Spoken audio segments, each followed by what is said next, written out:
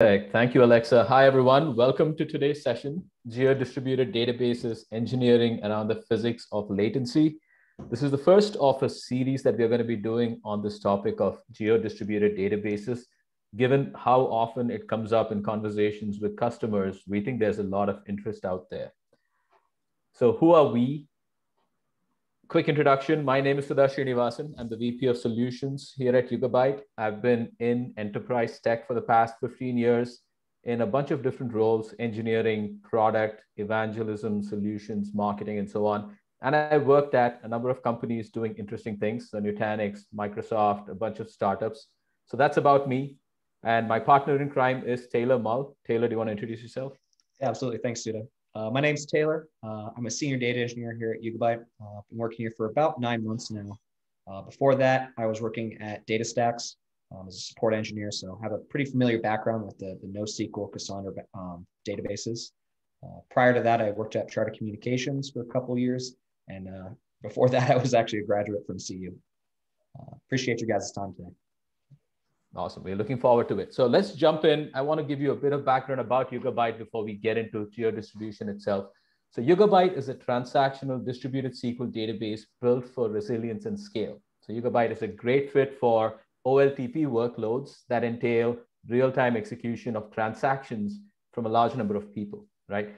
Distributed SQL databases are deployed as a cluster of nodes that look like a single logical SQL database to your applications. So you get a SQL API, you get relational semantics, strong consistency, joins, indexes, and so on. Everything that, if you've been in the database world, you're very familiar with. But behind the scenes, all the storage and query execution is distributed across the cluster. So you have no single points of failure, no bottlenecks, and so on, right? By doing this, YugabyteDB uniquely combines enterprise RDBMS capabilities. So you get things like distributed ACID transactions, strong indexes, and so on. But you also get the resilience, linear scalability, and geo-distribution of a cloud-native architecture, right? So it's bringing together the best of both worlds. And the way Yugabyte is built, it is a 100% open source database available under the Apache 2.0 license. And Yugabyte is designed to run in any cloud. So whether you have private cloud, public cloud, hybrid cloud, bare metal, VMs, containers, Yugabyte is going to run there, right? So bring it on. That is about YugabyteDB. It's a very powerful database used by companies in a lot of different situations. Topic for today is geo-distribution. So what is geo-distribution? We found this definition that we liked. Geo-distribution is where a geo-distributed database is where a single database is spread across 2 or more geographically distinct locations and runs without experiencing performance delays in executing transactions. So I want to call out 2 specific things. When we talk about geographically distinct locations, we are talking about different, the database should be spread out across data centers, or you should be able to spread it out across availability zones if you're deploying it in the cloud, or across regions that might span states, countries, even continents, right? So having a single database that you can spread out. And the second part that often people kind of question is performance delays, right? But physics, right? Because when you talk about performance delays, there is a specific thing that we're talking about here. Because the moment, let's talk about the physics that people talk about, right?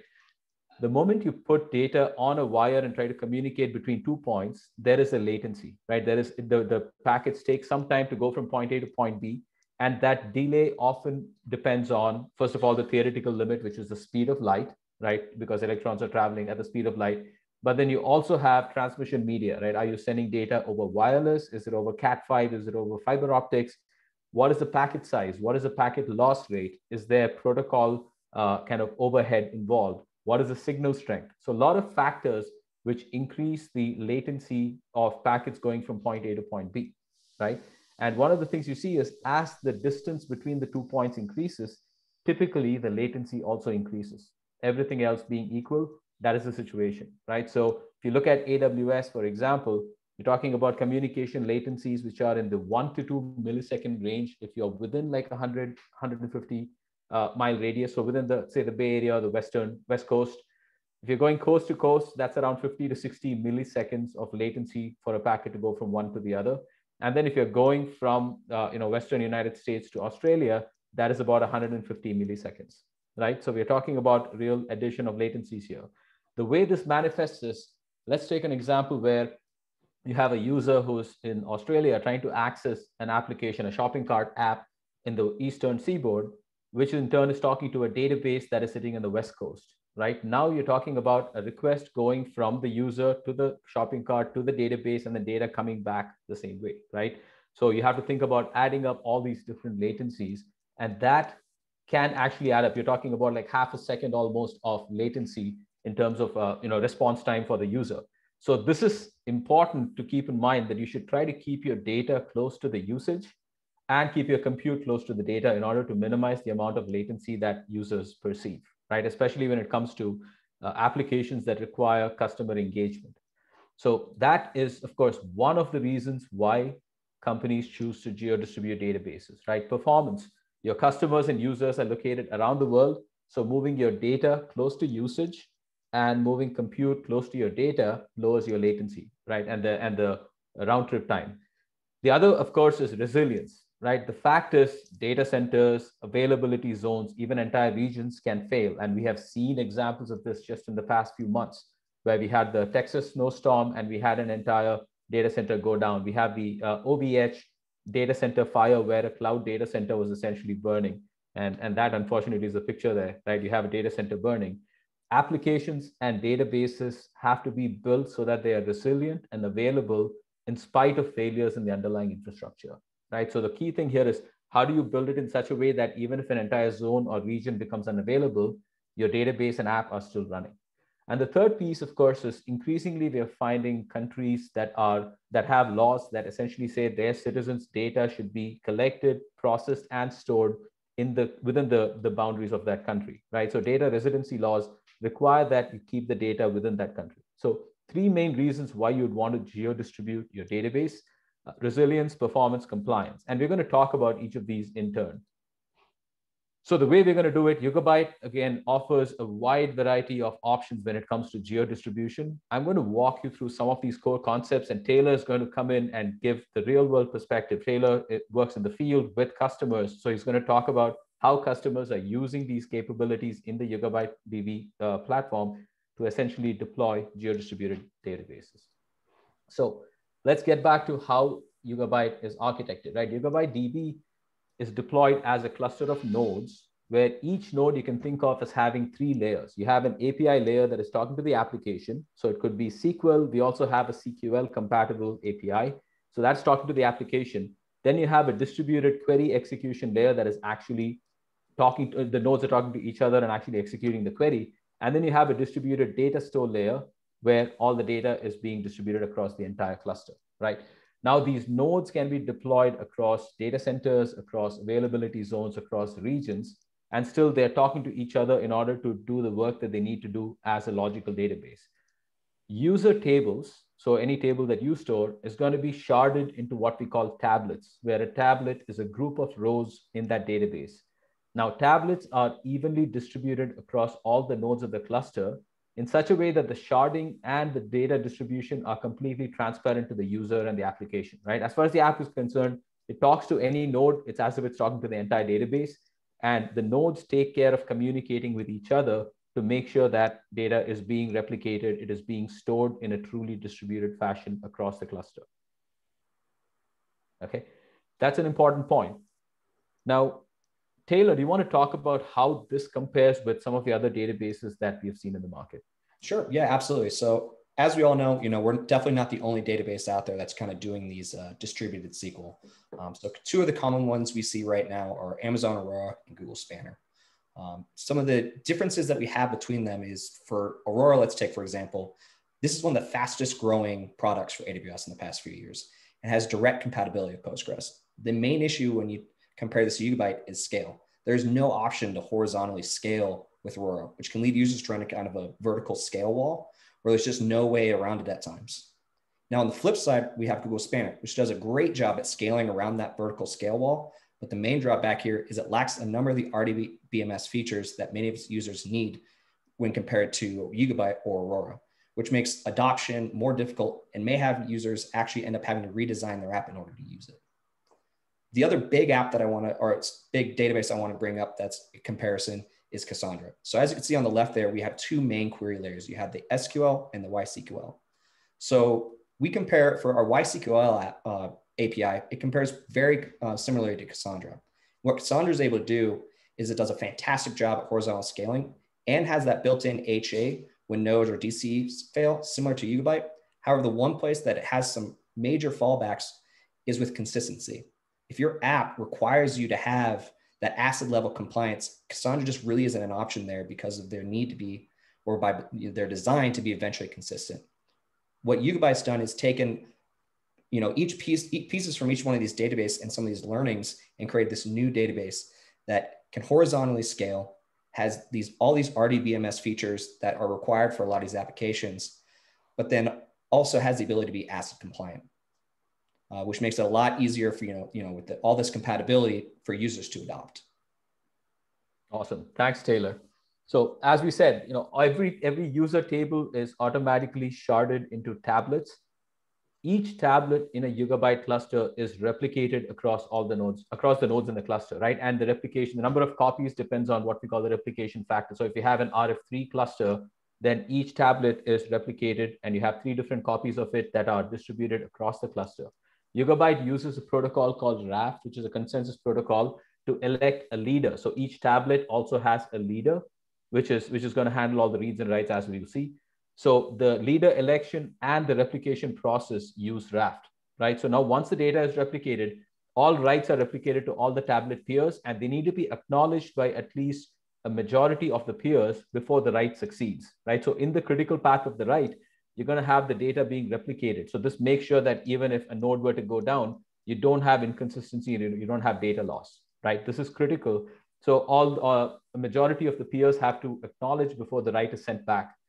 Reads and writes, as I mentioned earlier, are served by the tablet leader by default. So I'm going to kind of talk about kind of the exception there. For writes, it is always going to be served by the tablet leader. So this is the synchronous replication process that we talked about, right? Synchronous replication is where in the critical path of that actual write operation, data is being replicated. This is important for a couple of reasons. Consistency, so making sure that you're able to read consistent data from the database. And the second is resilience. If you have a node going down, you still have access to that data, and the data you have is the latest version of that data. Now, synchronous replication, as we had mentioned, you can take the nodes of the cluster and either deploy them in different availability zones of a region, or you can deploy them across different regions, right? So you can have a multi-region, what we call a stretch cluster. But as we had mentioned earlier in the physics of latency, there is a lot of communication between the nodes of a cluster in order to do things. So the moment you're increasing the distance between the nodes of the cluster, you can expect that the latency is going to go up, right? So these are 3 common modes that we have seen customers deploy Yugabyte. If you want zone level resilience, that is, you want to have the ability to fail over even if there is a zone going down. You want availability, you do multi-zone deployments. And if you want region level resilience, then you go for the single cloud multi-region deployments. And Taylor, feel free to jump in and add what you've seen in terms of deployments. Yeah, most commonly what we see is really, that first single region or the multi-region. I think one of the really the big strengths is our ability to launch in multi-cloud, multi-region. You can have, the fantastic part is you're not really tied to any one of those vendors. You can jump from Google, AWS, even on-prem, and even have that all within the same cluster, which is just fantastic. And it gives you really that flexibility to choose the vendor that you'd like to use. Awesome. Yeah. And in the middle thing that we're talking about, the stretch cluster, single cloud multi-region, you're actually taking a single Yugabyte cluster and deploying the nodes in different regions, right? So you actually have these nodes talking to each other to kind of maintain that view of a single logical database. And so you get the strong consistency that comes guaranteed as part of the Yugabyte cluster. You get all the goodness of a single Yugabyte cluster, but then in doing so, the write latency goes up, right? Because every write now has to be acknowledged by a majority of the nodes. So write latency will go up.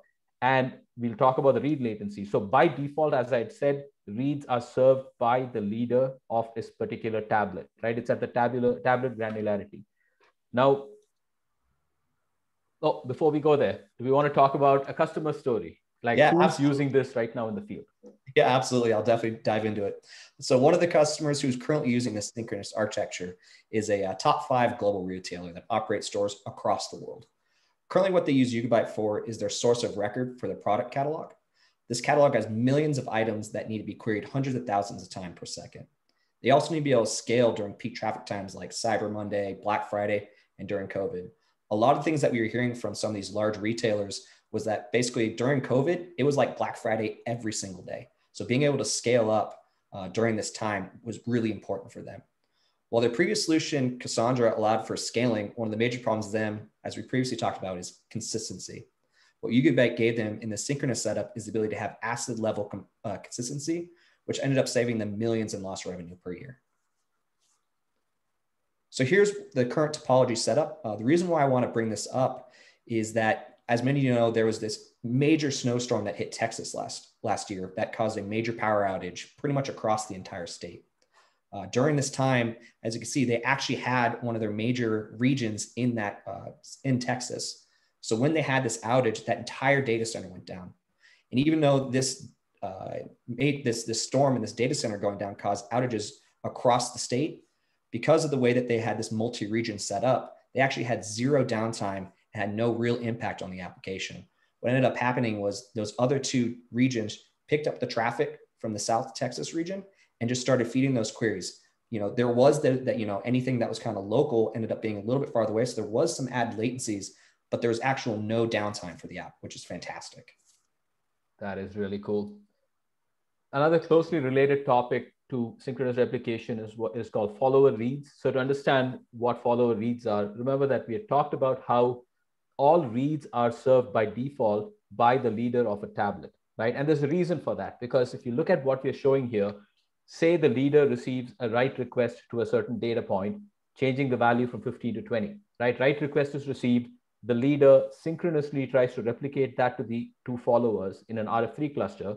And as soon as one of the other followers acknowledges that it has received it and committed it, the write is then completed, right? So now you have at least 2 of those nodes, of those replicas, have the new value of 20, which is good, right? Because that's how you kind of preserve that value. Now, say you got a read request at this point, right? If the leader received that write request, which is the default, you're going to respond with the latest value, which is 20. But say follower 2 got that read request, right? Follower 2 still hasn't updated with that latest value of 20. So you're going to get the stale value of 15 if that read is served by follower 2. So this is the reason why you want to have the leader by default kind of serving reads, because you want to get the latest value that is committed.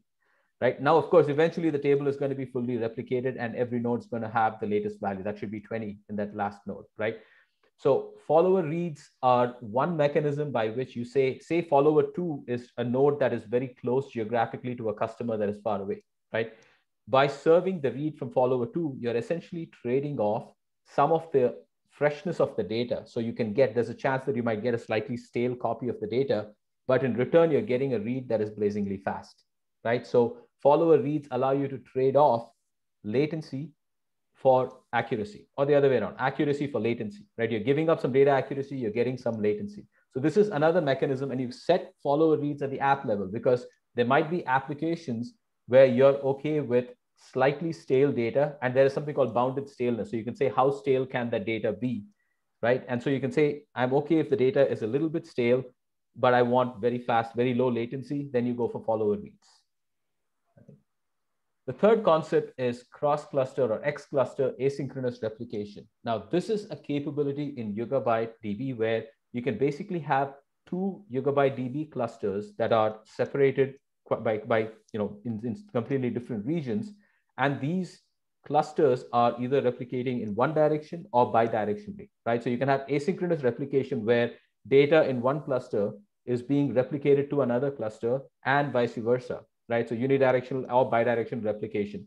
And this is asynchronous, as we call out. So you're basically getting within each of these clusters, data is consistent and all the replication is synchronous, but then across clusters, it is asynchronous. So it is not happening, in the right path. So that means that the clusters can be far apart. This is a great deployment mode for backup and disaster recovery, right? Customers who want to have the ability to fail over to another cluster if there's a failure in one would go for something like X cluster asynchronous replication. And Taylor, jump in here and give us the perspective. Yeah, absolutely. I think this is, coming from a Cassandra background, this is definitely one of those areas where you get basically the same exact consistency when you're going across, but within each one of these clusters, you have that high ACID compliance. So even though, we say in this kind of deployment, when we have to get data from one side to the other, you do have that eventual consistency. If your app, for the most part, is staying very local to one of these regions, you still have that very strong ACID compliance. It's just then you're sending that data across, as Sudha said, as either a backup or just to have an extra copy on that side with that eventual replication. So it's definitely something that many of people who use Cassandra and are looking to switch to Yugabyte, they see this deployment and see this as a great fit. Perfect. So yeah, actually just kind of going off that, here's one of those use cases that is currently using the async replication.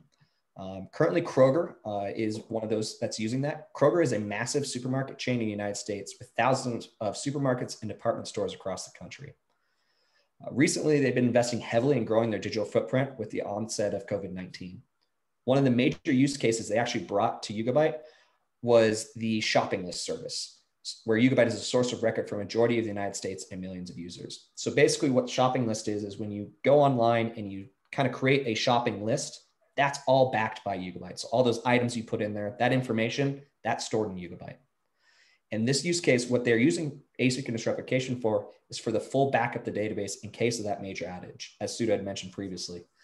In this topology, they have their normal synchronous cluster, but then they have that second cluster, which is being replicated to in case of a major disaster. What they can do in this disaster scenario is switch traffic over to that sync cluster and immediately start servicing reads and writes since all the data has already been synced to that cluster. This is what is commonly known as the active passive scenario that many current RDBMS databases use in order to achieve resilience. With Yugabyte, there's already the resilience in the sync cluster, but asynchronous replication can be used as that extra safety net. Great point, Taylor. And in fact, yeah, Kroger is actually doing both, right? They have synchronous replication and they actually have a multi-zone cluster for their OLTP applications. And then they actually replicate it across regions for backup, DR, additional protection. Right. And some of the other things worth calling out here, I mean, multi-cloud is a big priority for them. All the stuff that we talked about, you can deploy Yugabyte in one cloud, many clouds. If you want to kind of dial where you want to deploy your workloads, we give you complete flexibility. So that's something that plays up well here. So the fourth concept that we're going to talk about are read replicas. Okay, so one of the things that Yugabyte offers, so there is a Yugabyte cluster, which is kind of the primary cluster, and you can have zero or more read replicas of that primary cluster. Read replicas essentially have copies of the data, but they're used only to serve reads, right? So read replicas are not used for resilience or failover. Unlike what we just talked about with asynchronous replication, read replicas are purely for serving super fast, low latency reads pretty much anywhere in the world. So it's a one directional data transfer, right? You basically have a primary cluster and the data from there being replicated to read replicas. Because read replicas are not serving as kind of availability zones themselves, they can basically have just two nodes in the cluster, right? So read replicas do not have to have that minimum of 3 nodes that you would need in order to have a fully resilient cluster.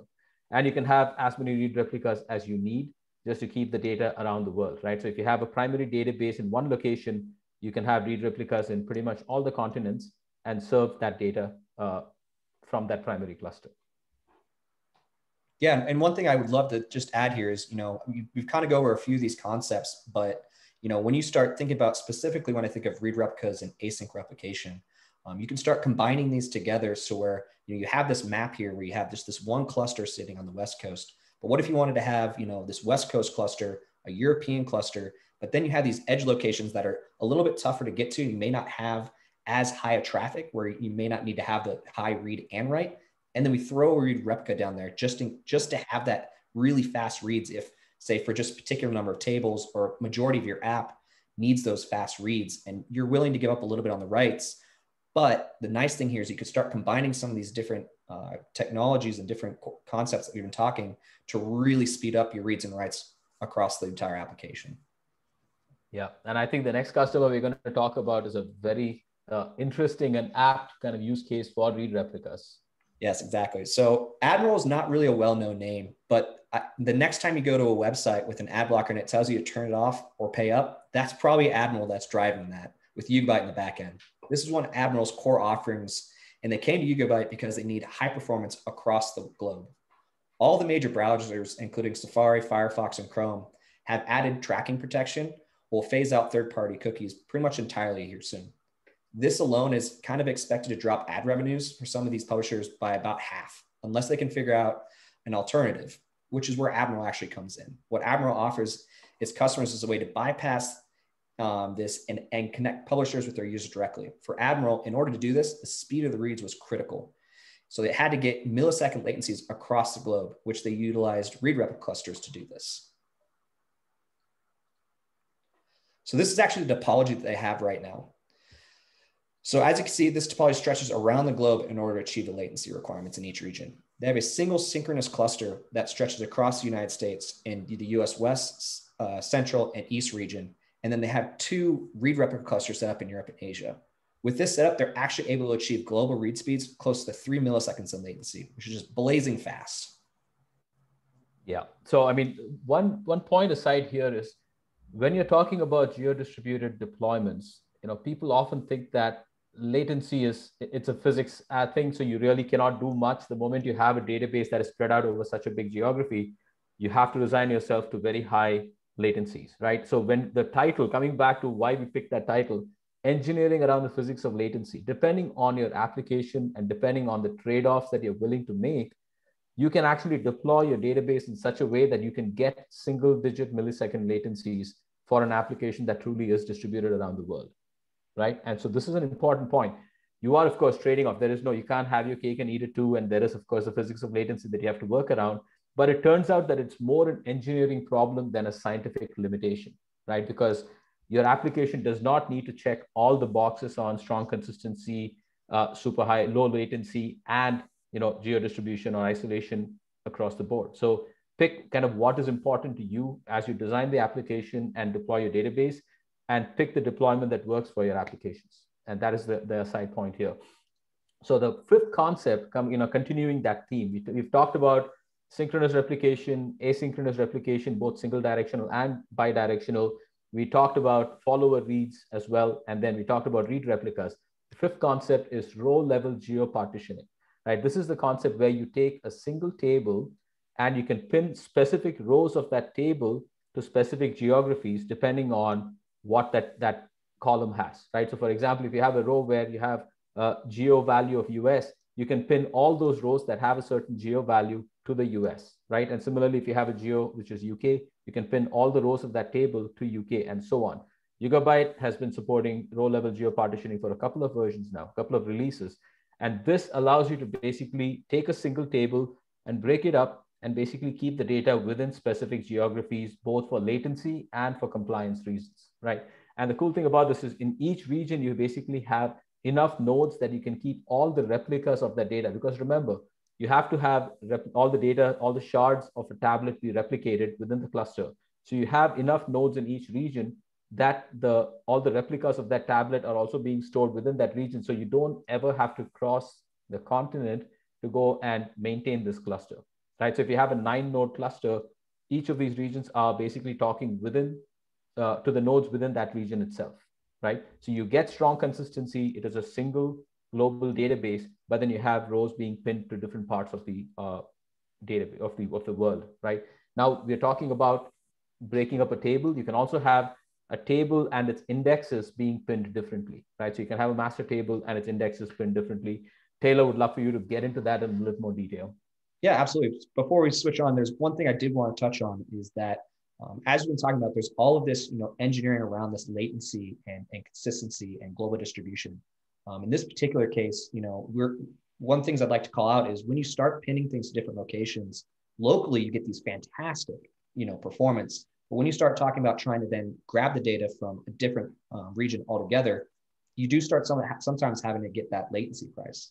But again, this is all just how we engineer around these types of problems. And there's a lot of different ways we can get around this. but Yugabyte gives you so many different options to engineer around the solution. And to be honest, row level geopartitioning was one of those ones where I kind of nerded out a little bit on it, just because it was such a great technology that we've added. Awesome. And are there any examples that you can talk about, like absolutely. Yeah. So the two different examples that I'd like to touch on. As Studa mentioned, the first way is that we can do this geopartitioning is by doing it at the table level. So where you split the user-defined table partitions and then pin those partitions to the desired geographic locations. So say we have this imaginary bank, we'll call it YugaBank, which offers an online banking service for users in countries by processing, their deposits, withdrawals, and transfers. They require a number of different features in order to properly serve their customers around the globe. First, obviously, would be the high consistency and high availability. When I go to withdraw money from my account or go to deposit, I hope, it better be that it's consistent. With Yugabyte and using this row level geopartitioning, that we are automatically right there ACID compliant. So, and with that geo redundancy, you also have that high availability. So the other feature would be high performance, which is where geopartitioning really starts to make an impact. In order to have that good customer experience, we want to have the transactions be processed in the lowest latency possible. If we're to use a standard RDD BMS, that would cause customers, say, we have just a central location in Europe and a customer in the United States, they would have to pay that latency price in order to even just do the simple things like looking up what's in their account or making simple withdrawals. But with geopartitioning, we can pin the data to the local Yugabyte region, allowing for better performance and end user experience. Another major feature where geopartitioning really starts to shine is with security and compliance. Earlier, Studa talked about GDPR. So that's a great example that we can use for this. So with GDPR compliance, what that requires is that all personal EU data be stored in the EU. With geopartitioning, we can pin the customer's data who live in the EU to that local EU Yugabyte region and comply with these requirements. The only caveat in that one is obviously if we start making foreign transactions from the US, you do have to pay that latency price. But the great part is that we aren't running into any problems with GDPR. So the second example of how we can do the geopartitioning is using duplicate indexes. So what duplicate indexes are when we have multiple indexes on the same column within the same table. This is a great fit for when the index is read very frequently across multiple regions, but not really updated on a regular basis. The reason for this is that if you have a copy of each one index in each one of those regions, when you make a write, you do have to make a write to each one of those indexes. So in this case, these are great for lookup tables. And that's usually what we would recommend for that. So an example where this could be a good fit, let's say, is for a car renting company. With a website that allows you to lease a car of your choosing, which you can either pick up, delivered, or what have you from the office nearest to your location. So in this case, it would be really important to the end user for their lookups of the types of cars that you can rent to be very fast. And since the types of cars don't change very often, what we can do is end up adding these duplicate indexes to each one of these regions so that when the user goes to look up the types of cars available, it's really quick and they can get that car as fast as possible. So when you have this, you have the local data right next to you and giving the customers the lowest latency possible. Perfect. Thanks, Taylor. And folks, if you have any questions, please start posting them. I see a couple of questions come in. I will try to answer them. What is the default transaction isolation level in Yugabyte, and will Yugabyte support all the isolation levels that PostgreSQL supports? Sorry, I'm just pulling up something that is useful here. Give me 1 second, folks.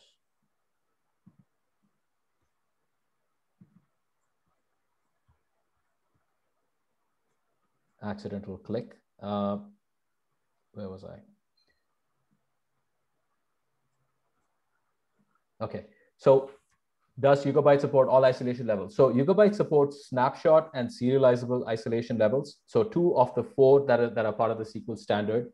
And is linearizability assured? Yes. So linearizability of transactions is assured. So that is kind of default in the Yugabyte system. We just got another question. If there are several clusters distributed and geopartitioning being used, how does backup work? Is there one backup for the whole database, one for each node, or ... Taylor, do you want to answer that one? Yeah, it'll just be a backup for the whole cluster. So you'll back up everything to the whole cluster. So you can back up straight to S3 in that particular scenario. Awesome. So that's usually how we do that is, you see S3 being used as a backup location. NFS is another option. Cool. So do want to provide a quick summary of all the different options that we talked about, because as we just saw, Yugabyte offers a whole bunch of options for you in terms of geo-distribution. So we talked about the multi-zone cluster where you have the nodes of a single cluster being deployed in different zones of a region. We have multi-region stretch clusters where, again, you can take all the nodes, stretch them and place them in different regions, right? Then you have X cluster asynchronous replication, which can be single directional or bidirectional. And then you have read replicas, which are copies, read-only copies of the data that is in the primary cluster. And finally, you have geo-partitioning, where you can take a single table or indexes of a table and place them, pin them to different geographies around the world. As you can see here, in each of these options, you're trading off between consistency, read latency, write latency. You're trading off different things, right? So you get different levels of resilience. For example, in a multi-zone cluster, you get strong consistency and sub 10 millisecond latencies, but in the process, you're basically getting only zone level resilience. So if the entire region goes down, your cluster is down, right? Similarly, if you go for a stretch cluster, by default, you're getting high write latency and high read latency, but you get strong consistency. Now with follower reads, you can tune some of that. You can basically say, I'm okay with stale reads, but give me super low read latency. And so that is a fact, that's something that you can tune. The key point we want to make here is, ahead of time, most customers don't know all the needs that they will have, right? And you shouldn't have to pick different databases depending on which of these modes you want in your data, right? Yugabyte gives you it is the most versatile database when it comes to the number of different options that you have for geo-distributed deployments. So you can basically take a single Yugabyte cluster and decide how you want to deploy this, right? And we've had customers who've actually switched. They've deployed a primary cluster, and then they realize that they need another cluster that they start backing up to. So they deploy a secondary cluster, and then they have X cluster replication between them, right? Or they can deploy one or more read replicas and have the cluster up and running. So this is an important factor. The fact that you have flexible deployments all from a single database means that your database choice is not limiting you in terms of what you're able to do with Yugabyte. So summary of key concepts: all the data is synchronously replicated in a YugabyteDB cluster by default. Nodes can be placed. So, a YugabyteDB cluster is basically a collection of nodes that talk to each other and present a single logical database. The nodes can be placed in different regions or different zones, depending on what you need. Reads and writes are handled by default by the tablet leader, but you can set it up in such a way that follower reads. So basically, you're not reading from the leader of the tablet, but from one of the followers. Follower reads trade off data freshness in exchange for lower latency, right? So you get data that could be stale, but in exchange, you're getting lower latency. We also offer a capability called X cluster replication, which is asynchronous replication of data between clusters. And this is primarily used for backup and DR. We have a capability called read replicas, where you can take a primary cluster and create read-only copies of it. So any writes that are if a user tries to attempt a write to one of the read replicas, that write gets redirected to the primary cluster, where you incur that latency, right? So a read replica cannot take writes, but it's used for super low latency reads from around the world. So if you have data that doesn't change too frequently, read replicas are a great way for you to kind of serve reads around the world.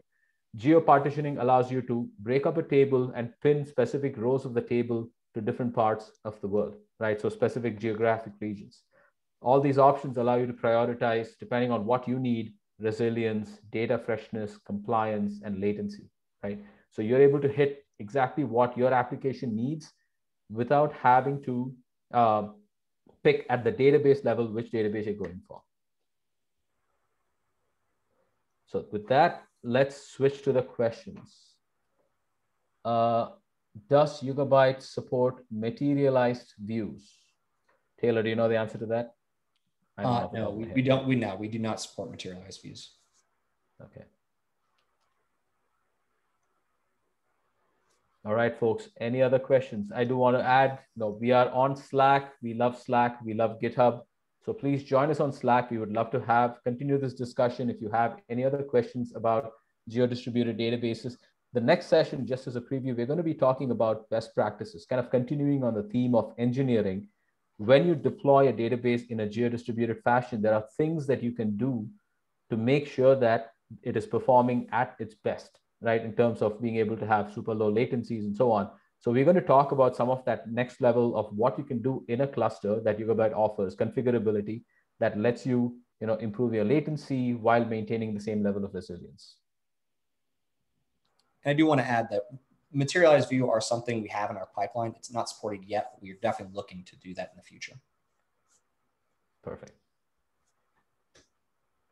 All right. If there are no more questions, thanks everyone for joining us. And we look forward to seeing you in one of these future webinars. And thank you, Taylor, for joining. Absolutely. Thanks for having me, Sudha, and I appreciate everyone's time today and hope you had fun with this webinar. Bye, everyone.